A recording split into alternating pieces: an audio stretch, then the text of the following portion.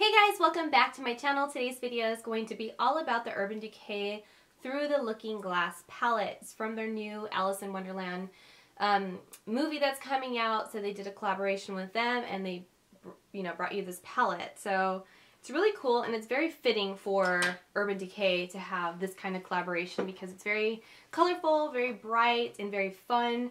And I feel like that's what Urban Decay really embodies as far as the whole line, the whole collection from the beginning. All of their, packaging has been really cool and funky, and I just felt like this was just like a duh for them. So it's really cool. I actually got this palette from a recent event that I went to, so I didn't pay for this. No one's paying for me to talk about this as well, so just putting that out into the universe before you guys jump to any conclusions or felt like I wasn't being honest with you guys. I do have it ahead of time, so it is going to be coming out very, very soon, and so is the movie. I'm not really interested in the movie, to be honest with you. I don't like anything that is too, I don't know, it's too much. Like, I didn't like Johnny Depp in Willy Wonka, and I didn't like him as the Mad Hatter. I don't like it. I don't like those kind of movies. It's not anything if Johnny Depp's not robbing a bank, I'm not interested. So this is what the packaging looks like. The box looks exactly the same, so I'm not even gonna bother showing you guys that because this is what you have to look for at Sephora or wherever you're gonna be buying this palette, maybe Ulta or something. So when you open it, it's gonna come with a big, huge mirror, like all of their palettes, most of their palettes, like their Vice palettes, or their Book of Shadows and things like that. So I love the mirror. It's actually a mirror. It's not like a shiny material that's kind of like a mirror. It's legit, so you could break this if you tried. On the mirror here, it says "We are all mad," or yeah, "We're all mad here." So I thought that was really cute and very Alice in Wonderland. Here, there's also another saying, and then when you open it, it reveals a really cool 3D butterfly.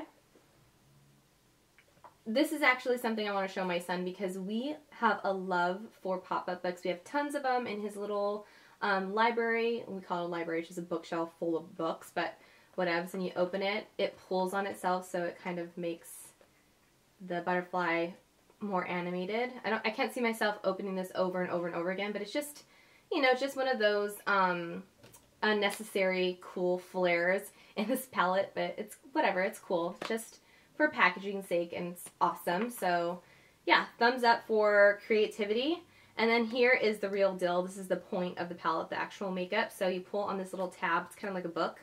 You pull on this tab and you can actually remove the palette from the packaging. Obviously you have to put it back because there's no protection here, but for doing someone's makeup, it's just so much handy if you can pull it out.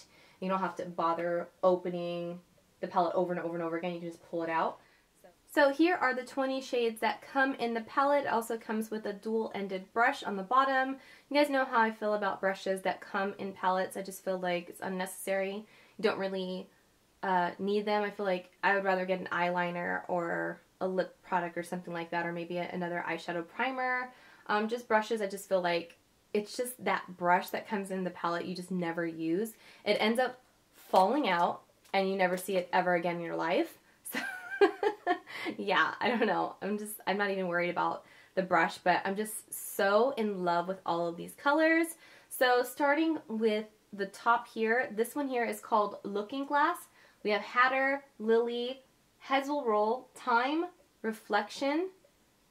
This really cool purple one is called Gone Mad, Duchess, Bandersnatch, which is one of the ones that I wore on a recent Instagram post. So if you're not following me on Instagram, it's the same name as it is here on my channel, Sccastaneda.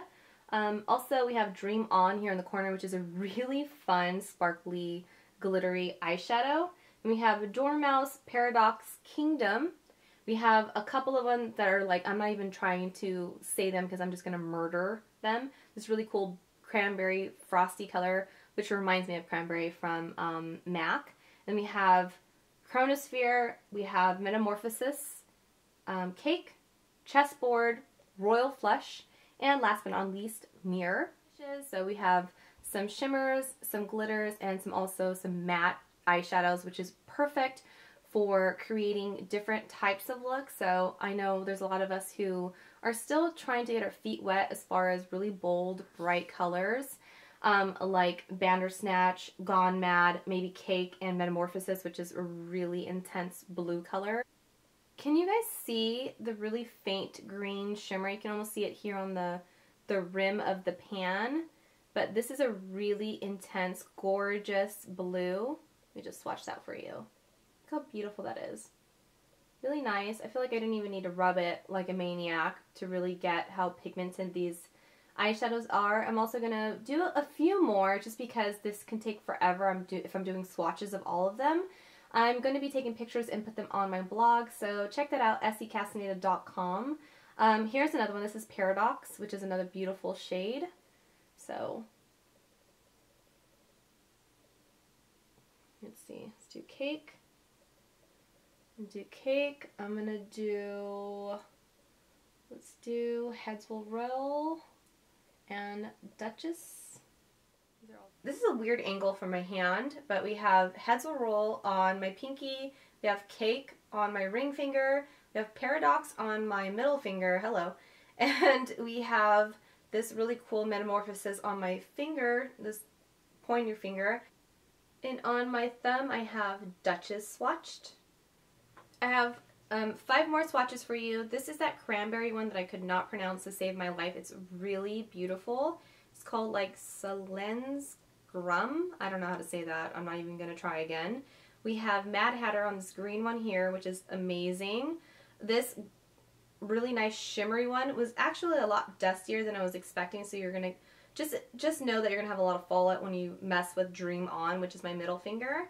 This really beautiful neutral matte shade is called Reflection, and then on my pinky here, this really pretty kind of a metallic eyeshadow here. This one is called Kingdom, and it's gorgeous. I love the neutrals and the mix with the really intense colors like Mad Hatter, that green.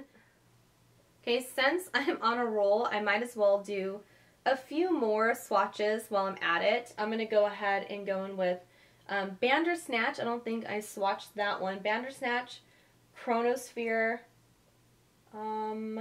let's do Gone Mad, and Looking Glass, and let's do one more. Let's do, how about Dormouse? We'll do Dormouse.